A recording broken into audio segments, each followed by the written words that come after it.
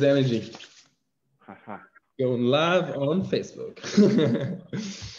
All right, guys, let's get. I'm guessing we're live. So, what's up, Facebook? My name is Miro. I'm the founder of ManifestX and the author of ManifestX, and I help high achieving top performers, entrepreneurs, coaches, speakers, healers, consultants to 10x their income, impact, and inspiration, so they can effortlessly and with ease add six figures to their bottom line and profits without burning out. And I'm here partnered up with my boy, Scott. Scott, talk to us. Who are you and everything? Hey, what's up, everybody? My name is Scott. I'm the founder and coach at Peak Prosper. I work with high-performing, adventurous men to help them transform their lives and level up their health, wealth, happiness, relationships, and their business. Boom, moves, dude. And I'm so excited to chat with you, brother, because every time we do, man, we just drop so many knowledge bombs and always learning from you. And today's subject is, what are we talking about today, Scott? And we're going to talk about the self-sabotage hamster wheel that holds us back from really stepping into the person that we want to be and taking our lives to the next level. We're going to talk about the grind and the blender and how that perception of if we just work harder, we will get more of the results that we desire. Okay. Break some of those down. Let's break it down, man. I know there's a lot of good juicy stuff. By the way, is anybody watching right now, drop some love, drop some hearts, because people pay this man hundreds of dollars to spend an hour with him, and so maybe thousands. I don't know if you raise your prices since your last chat. You tend to keep raising your prices, which I love. I'm all for it. So let's drop him some love and some engagement and some comments so more people see it and get the value. So yeah, and also too, when you're tuning in, drop a hashtag live or hashtag future if you're dropping in from the future. It's always fun. So talk to me, like if I stop working so hard, everything will fall apart. Like talk to me about the grinder. What is that? Man, it's doing more and more and more of the same things, expecting exponential growth and feeling like everything is just this never-ending marathon. Mm-hmm. See, a lot of the guys that I work with, they believe that there's a finish line, and they're sweating, they're working really, really hard to get to this perceptual finish line that just does not exist. See, we're all on this journey in life and business to evolve, dissolve the person that we were, become the person that's capable of turning our next level dreams into a reality. And the fact is that if we continue doing what we did, we'll get what we got. And I know the people that are tuned in today want something different than what they currently have. And the fact is, Miro, like we got to stop doing what we were doing to get something new. If we just do a exponential amount more of the same tasks or tactics or strategies that we did in the past, we're not going to break through. So, I mean, that grind, I believe, is experienced when we feel like we're getting little to no traction in the direction that we really want to be going. Mm-hmm. And it's a result of doing more of the same tasks, tactics, and strategies that got us to where we presently are. Yeah, dude. So that's so fresh. Like I've just recently had so many conversations where that's so present in people's minds and hearts, and I'm going through cycles of this myself. And so, like what's really happening? Like we start thinking that, oh, if only I have more money, I have more, whatever, like getting more clients even, like, oh, I just need more clients, like what if you don't, what if you just like slow down, take a breath and check in, like what's actually going on. And part of it is also like being grateful, and I'd love to know, some tips, what's been working for you. But like one of the things, like everyone here can stop, like right now you can stop pretending that you're not rich, you know what I mean? Stop pretending that you're not like abundant. I think that's a big thing, because like as top performers, we're always, we've turned this little belief of like not good enough, and turn it into something that can drive us into positivity, into accomplishments, into success and everything. Because, when you create great success where most people stop, probably if you're watching this, where most people stop, you kind of kept going because that's not enough for me. I'm not settling here, which is great because now you're creating an empire, right? You're creating something, a mission, something greater than you. And it can also be a trap, So like your superpower can turn into your kryptonite, because you cannot get enough of what you don't really need. You cannot get enough of what you don't really need. And I love that you talked about the finish line, because I'm feeling there's this, have you ever been to like a dog race, or I've seen it on TV or something with these greyhounds? So there's these greyhounds breed of dogs that are trained to race, right? And so they have these bunnies, these mechanical bunnies that they're chasing. There's a pistol that goes off, a mechanical bunny that starts running super fast, and makes all these greyhounds go super duper fast, faster than they would, without a bunny. Otherwise, they would just run all over the place. And it makes the trainers feed them the best food, so they perform on these days, on like game day, right? But if we just imagine for a second that the dog would actually catch up with the bunny, like now the dog actually catches up with the bunny, bites the freaking bunny head off, and it's just like a piece of metal. Like we would just like our teeth would pop out, and we just like, fuck, this is what we've been running for? What the fuck, right? So the key is to remember, like, all of the success out there and the achievement and the accomplishments, it's actually just a game. We set up that game, I mean, I don't know if you set up the game, but like if you are consciously aware, hey, we've got this whole success game set up to, the whole proving our worthiness or our status out in the world, that's actually all made up. Like, I don't need to prove it to the government, my parents, or my, our neighbors. Like, we don't need to impress people we don't know or care about, and so much of our lives activities are set up for, like, so that we don't get judged or whatever. But like, I think in realizing this, it's like you get to fall in love with the game. So when you remove the finish line, I believe what begins to happen, for example, with sales, like I'm so committed to the mastery of it. I knew one day that if I decided to fall in love with it, where before I hated it and I sucked at it, but I knew if I decided to fall in love with it, not the outcome of it, right? Just getting it done so I have something, but like the process of it. When you fall in love with the process, whether it's life, sales, enrollment, coaching, whatever your mastery is, but whenever you fall in love with the mastery, the practice of it, then you can enjoy yourself while you're running it. You know that fucking bunny has got some metal inside of it. Fuck that. But it's fun to run though. It's fun to do the chase, And when you remember that, then you can also say, hey, hang on a second. Today is not a game day, Today is the kind of day where I'm strolling in the fucking park with my boys, and you can start turning the whole thing around without having to, the nose to the grindstone kind of metaphor. When my friend tells me that, it's like she tells me, Madeline, big shout out to Madeline, she keeps telling me like, Miro, are you doing this nose to the grindstone thing again? I was like, shit, I guess I am. And so we get to be disciplined and become disciples of love, of self-love. Sometimes it's just not loving to push through the lunch hours and doing the late nights and everything. And we can tell ourselves there's a good reason to. Yeah, you can make a good reason up for anything. But the reason you can't is the reason the must, Maybe the reason you need to make more money is the reason why you need to take, an 8-day retreat or something to go to Mexico, Tulum or something. Just an idea. I've got a retreat coming up. Just planning to see there. But like sometimes in order to get somewhere faster, it's like the opposite. Go into the opposite direction. It's like pulling back like a bow and arrow so you can let it fly. And it's all easier, So I don't know, tell me, like, have you had an experience? I'm guessing you've had some experiences with this too. Have you had an experience of either side of it, where either, you pulled back a little bit and got some great results with it, or you just kind of kept going and like totally didn't? Oh yeah. I mean, before I answer that question, I'm thinking about a lot of really good things now. And I heard you mention an adventure retreat that you have coming up. For those that are listening, definitely reach out to Miro and at least hear about what he's got going on in his philosophy around retreats. I think that they're so powerful and profound to really rest, reflect, recover, and recharge so that we can step back into our lives and our businesses just with fresh energy and a fresh version of ourselves. And here, brother, because one of the biggest things I love doing at our retreats and our events, we have a live event on Friday as well, is the belief change, man. Literally things like it's hard to make money, right? It's, what else do I always hear? If I stop working so hard, everything will fall apart. Like those are beliefs. And we can change beliefs like this. How long do you think it takes to change a belief?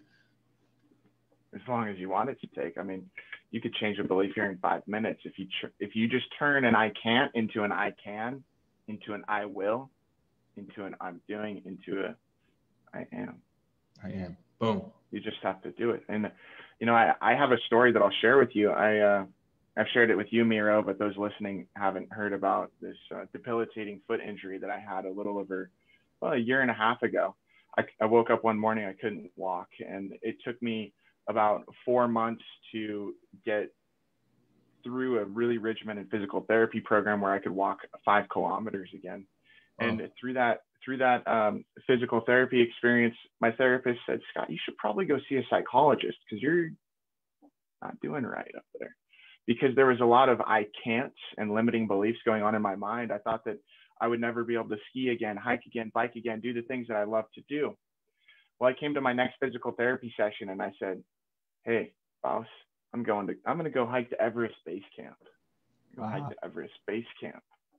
So in that 1 week time frame, I'd spent the last 4 months just sabotaged.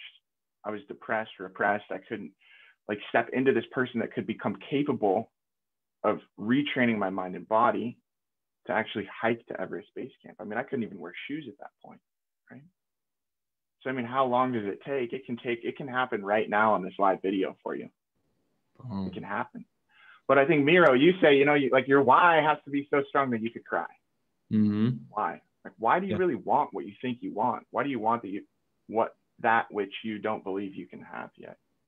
I was listening to you there a couple minutes ago, and you were talking about how, you know, we have to pivot if we want different results.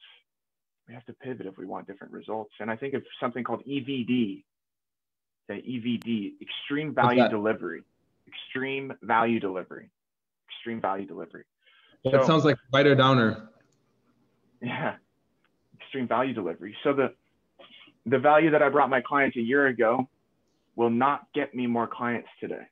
It won't. Even if I'm charging the same price level, it just won't. Because of time decay of value. The value that I brought a year ago can't be the same value that I brought today. It can't. It has to change. It has to evolve with me as my business evolves and grows. And as a result, I'll attract more clients.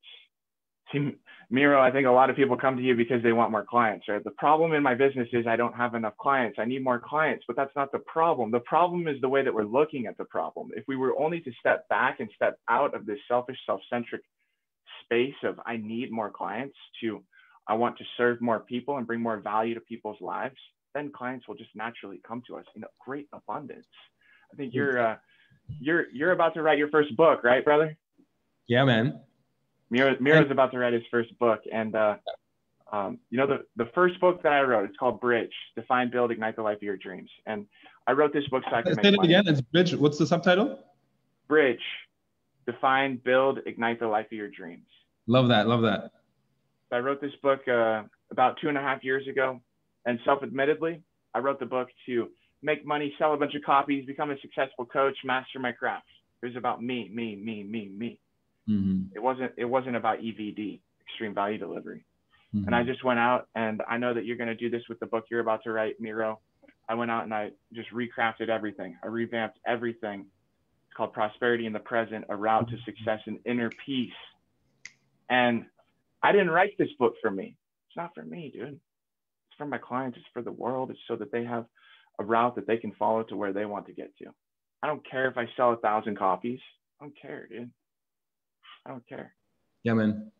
It's so powerful, man. Because I'm thinking about this too, and I'll share you like how I'm opening up the book, little sneak preview, and maybe a little story about how it came together. But I can, as you're thinking about the me, and like who it's really for, I'm thinking about legacy now, you know, because this is the thing, like future is not promised, you know, and people don't like to think about the inevitability of death. But that's going to happen. And here's the thing, and I know that, and I've actually made peace with it. And that's why I feel like I was able to decide to live my life to the fullest. And that's the thing, people are afraid of thinking about death and it happening because, oh, I just want to live my life without being afraid. It's like, well, if it's certain, then you don't worry about it. If you're clear about it, you know?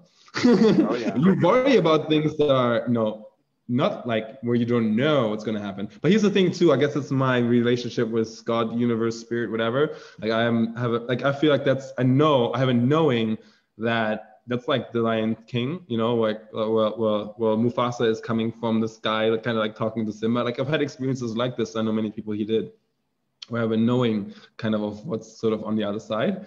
So, and I've had some near-death experiences in my life, and they all have woken me up to living my life to the fullest. So the way I'm opening my book up, and the question I'll pose here is, imagine you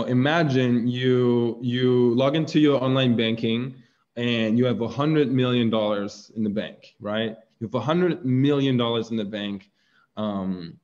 So for some of you billionaires, it's like, oh no, where did my $900 million go? But for most of you, it's like, wow, this is amazing. That's like more money than I ever had. And that's amazing, right? So go ahead and take it in. You have $100 million in your bank account. How does that feel? Like, wow, you're now basically debt free, right?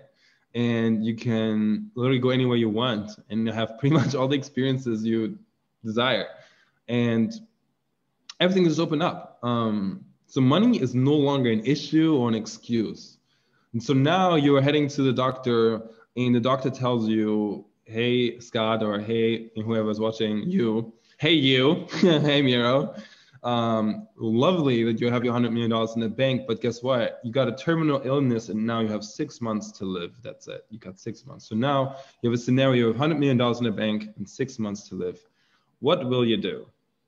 And I think the first thing most people will do, and I've thought about this a lot, is like, get debt free, and then maybe some really generous things, where they're going to start giving more, and then they'll like take care of their parents and like sort of everyone else. But at some point you get to this point, it's okay, everyone's taken care of. You still have, $90 million in the bank. Now what? And you have 5 months left. Now what?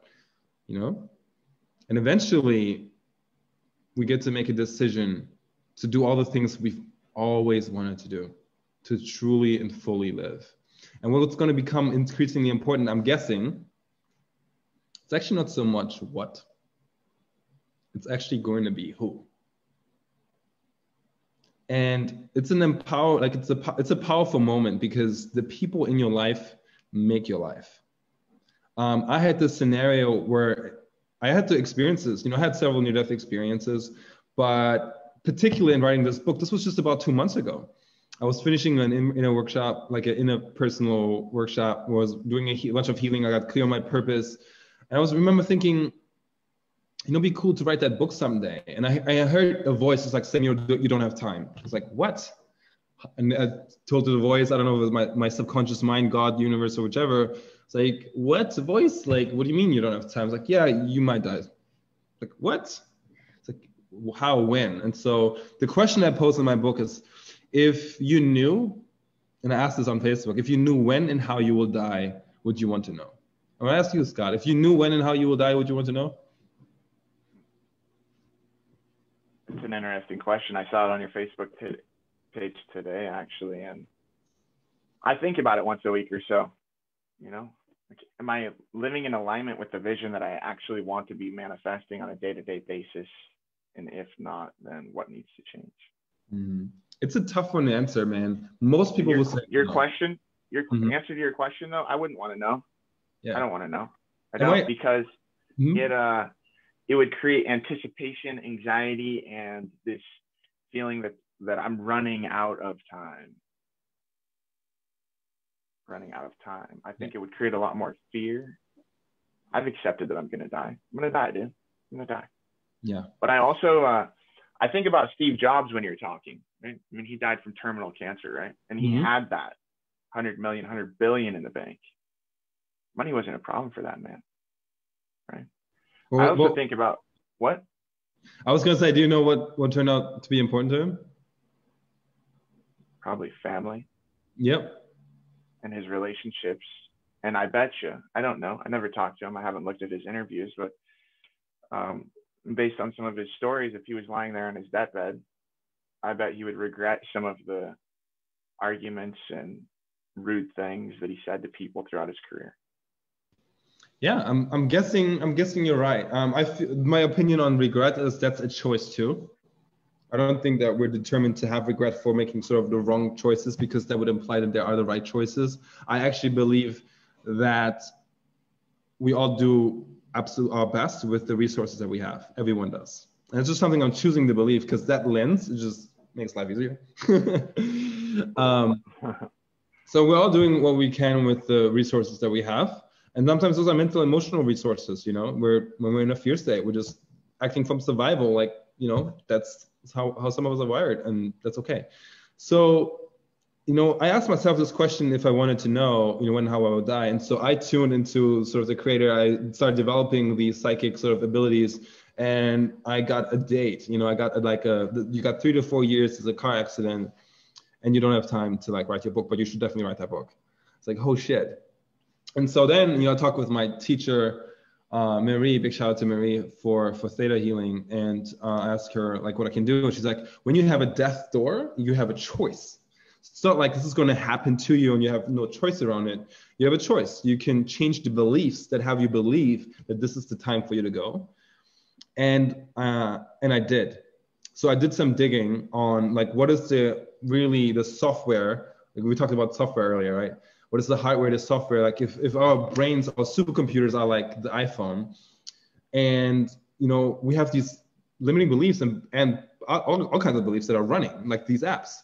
They all serve a purpose. They all have a function. So I just needed to see what the hell is really going on, and what needs to shift for me to change the state. And so the belief that I had, Scott, was if I don't live that if I don't live my life to the fullest, then I'm wasting it.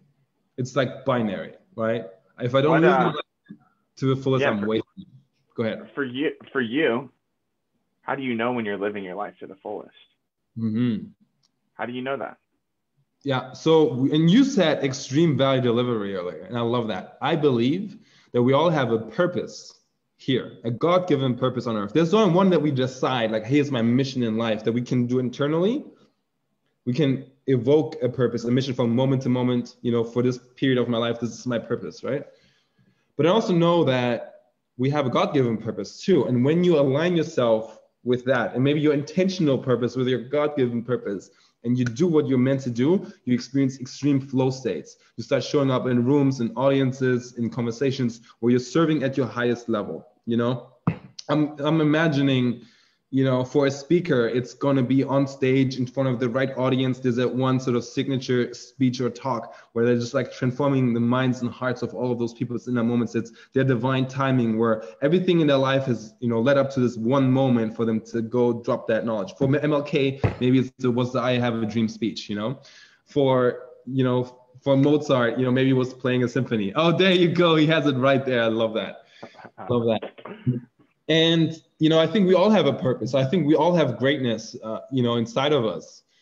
I know that for a fact. And so I believe that our value that we have to give to the world when we're aligned with this is at its finest.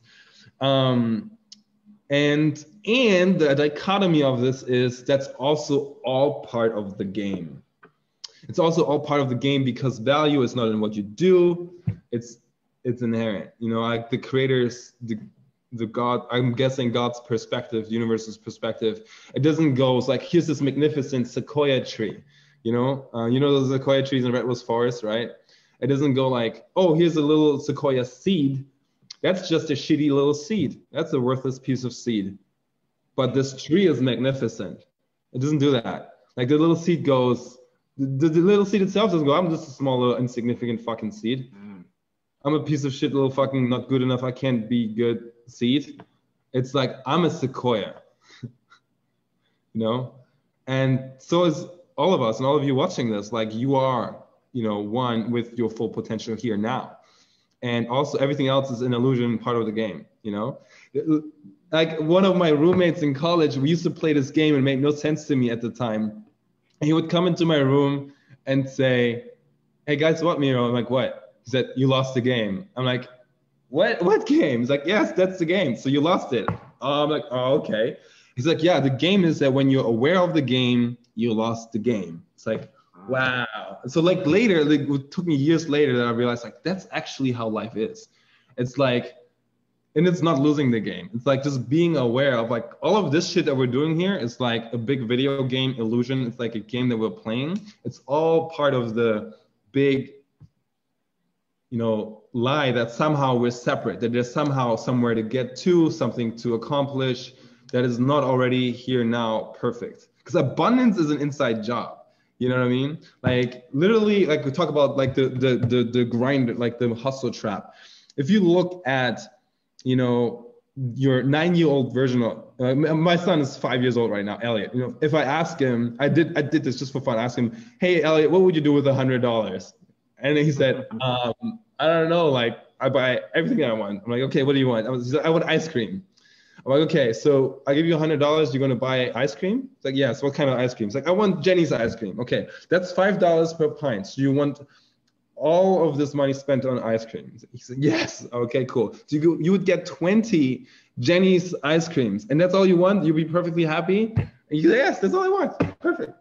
So literally, obviously it's easy to see, that when he had, if hypothetically he would get $100 and spend it on 20 ice creams, he would get to the point, it's like, hey, you know what? That doesn't make me as happy as I thought it would, He would get to the point. If he eats 2 pints, have an ice cream tummy ache, right? Right.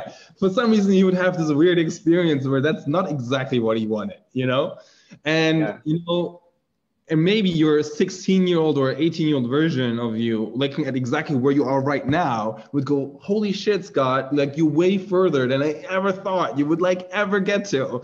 Like, that's fucking crazy. Like, you're amazing, And still we're here like, oh, this is not enough. Like 6 figures is not enough. 7 figures is not enough. Like there's not enough house. There's not enough this. There's not enough vacation. There's not enough time, So all of that is a fucking illusion. You see what I'm saying? It's all a game. It's just like a level of perspective that we're looking at the container and going, oh, it's half empty or it's only this much. When the truth is it's an imaginary fucking container and it's actually all the fucking ocean.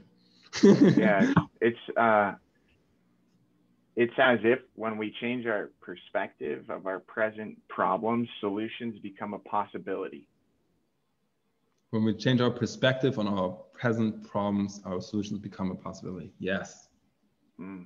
That sounds like something you've written in a book. I just read it on your Facebook Live book. That's it. This is the book right here, I guess. Bro, thank you, man. For letting me rant there a little bit. That was fun. I enjoy that. Yeah, that was a good conversation today, Miro. It's always good to reconnect with you, brother. And yeah, you want to tell everybody else a little more about your book, your retreat you have coming up, and some other and the live event? Yeah, so it's all about manifest. And Manifest X is your dream. X is your dream. It's like what you actually want.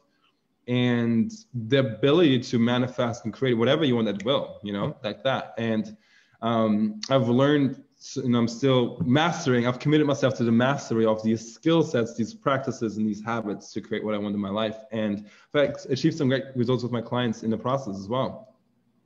And some friends as well. So shout out to all my friends who have been part of it. And it's really, what we do at our events, what we do at our retreats, it always comes down to the inner work and the money game. They say 80% of your success is like your psychology, your perspective, your mindset. And I would add to that, your energy, like there's things beyond this mind and body connection. There's something greater, like the higher super consciousness, that we can consistently connect to, like the life force from Star Wars, the force. And I've really just been mastering, and I'm on the journey to, committed to the mastery of that game. And when we make those inner shifts, our whole life can change, like the simplest perspective shift. So whether it's in our book or in our events, like really mastering, right, our retreats, really mastering the power of the subconscious mind is where it's at, and stepping in our leadership and our power. And the other 20% is the money mindset. So many people say, oh, money's not that important, or I don't really want the money and I don't care about the money. But think about how much time and energy every single day we spend, obtaining it, getting more of it. So if it's not that important, then why would we spend so much energy around it, So I think just admitting that there's value in it, and then finding the nuances, like how can I make it mean something to me, but not about me? How can I decouple my sense of self-worth and who I am from, obtaining this magic potion that helps people get, the joy and the love and abundance that they want. And there's skill sets. It's the marketing, communicating your message in a way that has people reaching out to you and resonate with it. There's the sales, right? The nasty S word that people have so much trauma and conditioning around, which I learned to fall in love with and undo the layers of beliefs there. And it's all practice. And so that's what the book's all about, and some really inspiring stories and exercises. That's what we do at our event this Friday, 1 o'clock. If you want to join that, drop like a hashtag ManifestX, and I'll send you an invite. It's first 10 people are free, Scott, so you should come. It's Friday, 1 o'clock Central Time. I don't know what you're doing, but you need to be there. I'll see you there. Nice. Sweet, brother. Do you want to share anything with our people before we hop off? Hey, if you guys want to learn more about my story and what I do, just hop over to peakprosper.com. And yeah, I'm all about helping people transform their inner pain to inner peace so that they can create more outward prosperity and abundance in their lives. So I love you all. Thank you for showing up and listening to us today. Enjoy your afternoon. Peace and prosperity.